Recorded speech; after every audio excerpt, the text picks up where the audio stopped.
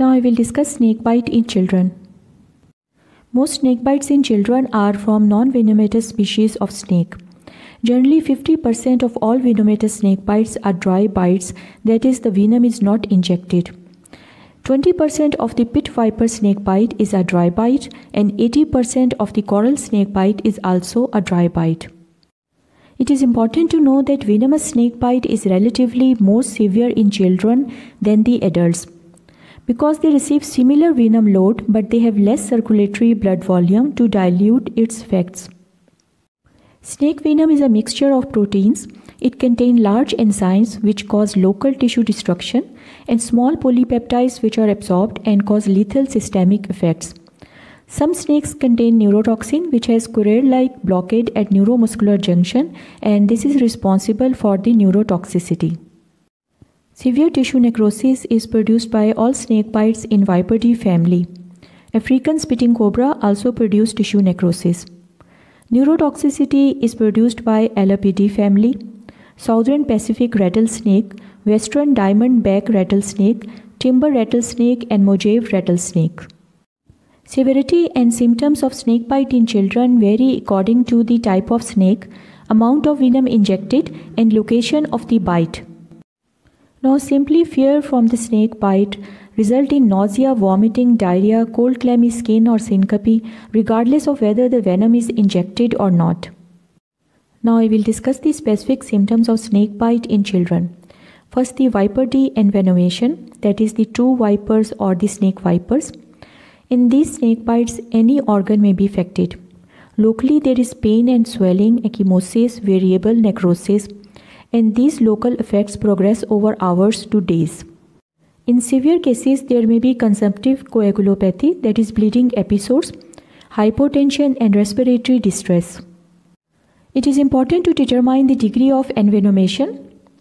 In dry bite, locally there are punctures or abrasions, and pain and tenderness is present at the bite site.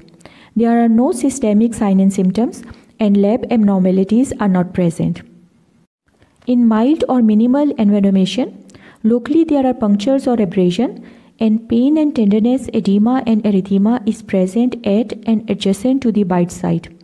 There are no systemic effects or lab abnormalities. In moderate envenomation, locally there are punctures or abrasion, and pain, tenderness, edema and erythema is present beyond area adjacent to the bite site. In moderate envenomation, there may be systemic effects.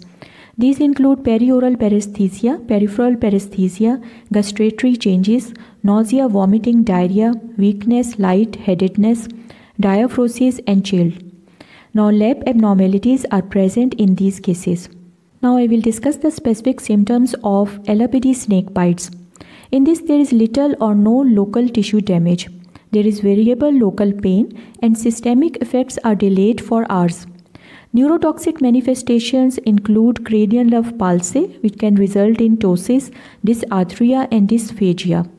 Respiratory failure due to diaphragm paralysis can occur, and there may be complete descending paralysis. Now I will discuss the important laboratory workup in snake bite. Complete blood count should be done. It may show low platelet count.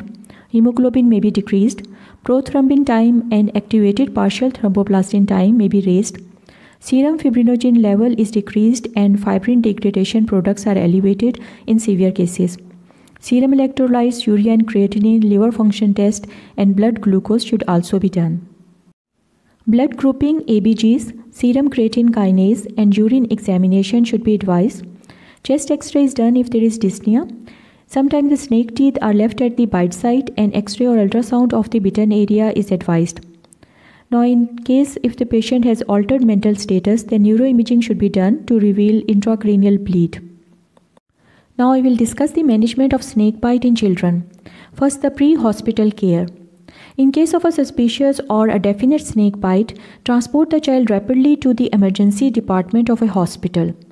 Remove the constrictive clothing, jewelry, and watches at the bite site. Immobilize the injured part in a position of function at the level of heart. There is no need to capture or transport the snake to the hospital.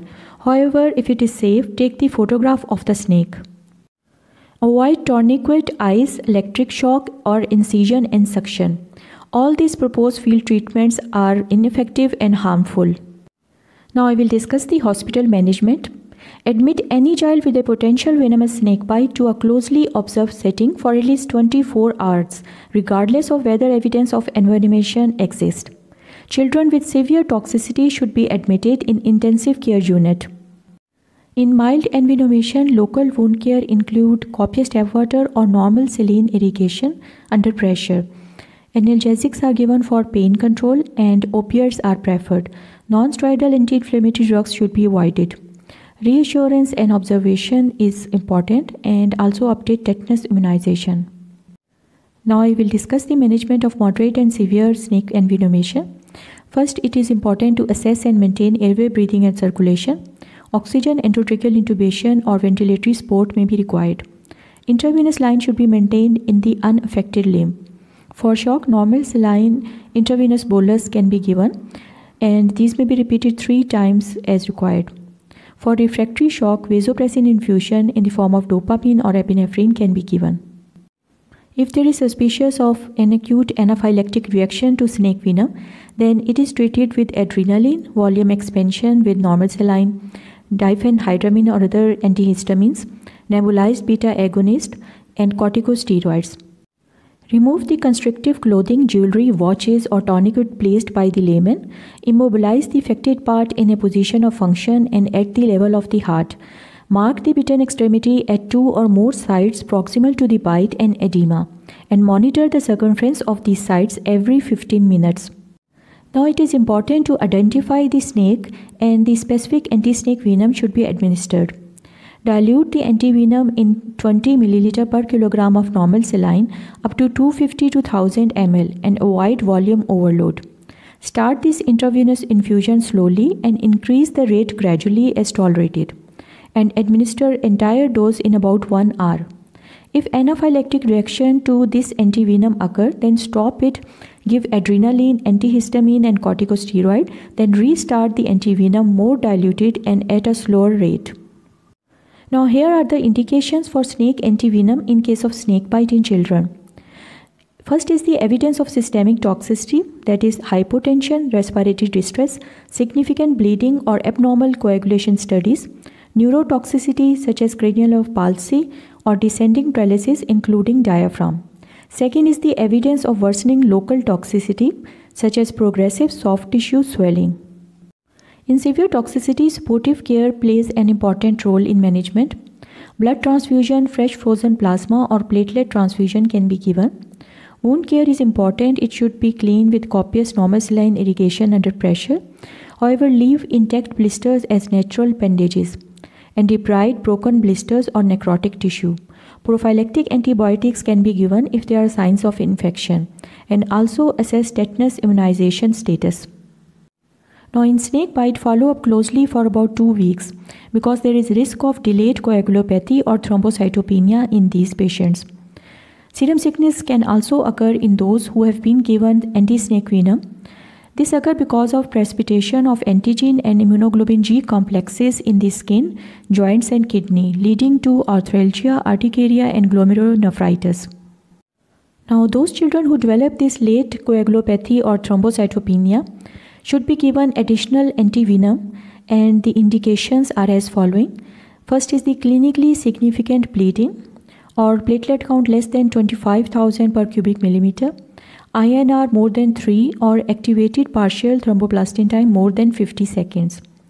Fibrinogen less than 50 mg per deciliter, multi-component coagulopathy, worsening coagulopathy, high-risk behavior for trauma or comorbid conditions such as systemic vasculitis, seizures or prior stroke.